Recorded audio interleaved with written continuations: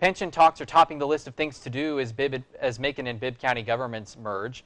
Today, the Consolidation Human Resources Committee voted to bring in an actuary who will help a consultant come up with a plan for the new hires in the combined government.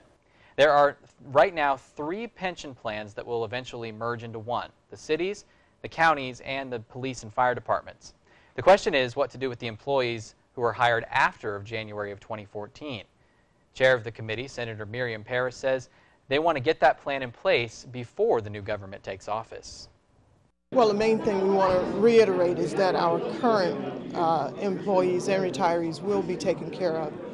That those pensions will stay intact, that they will get everything that the city and the county have promised them. Macon Mayor Robert Rickard also mentioned looking into pension benefits for employees who don't work for 5 or more years. He says that we're in transient times and it's important to attract people to the community by offering benefits, even if they're not going to invest years of service.